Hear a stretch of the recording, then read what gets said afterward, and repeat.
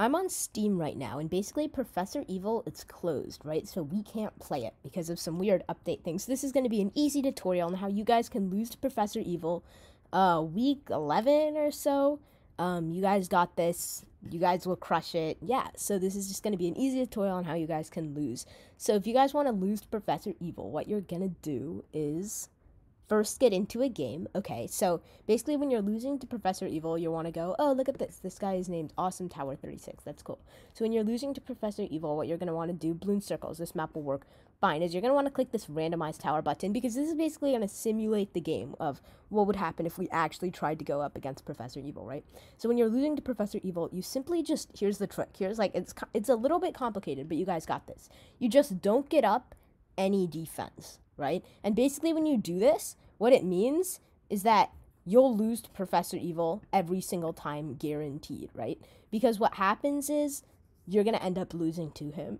So this is a pretty cool strategy, and I hope this guys works for you. I'll put a pinned comment down below, basically just saying the strategy of how you guys can lose to Professor Evil. So it's pretty simple, but you gotta kind of like work with it. You might not get it on your first try. This is kind of just like a warning thing.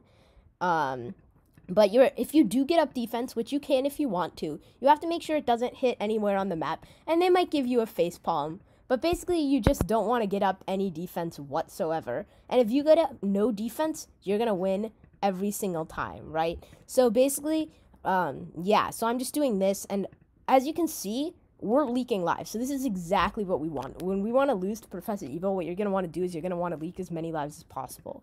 So, yeah, I can't play Professor Evil, so I can't show you what I'm doing.